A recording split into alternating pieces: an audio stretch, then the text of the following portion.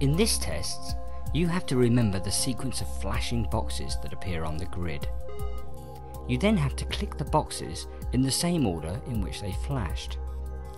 The test will tell you whether you got the problem correct or incorrect, and then a new problem will appear.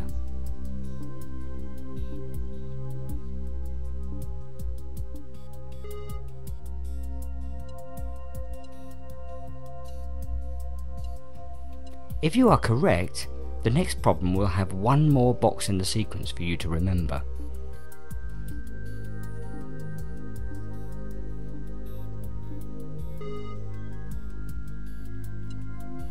If you make a mistake, then the next sequence of boxes will be one number shorter, and you will lose a life. You have 3 lives, and then the test will end.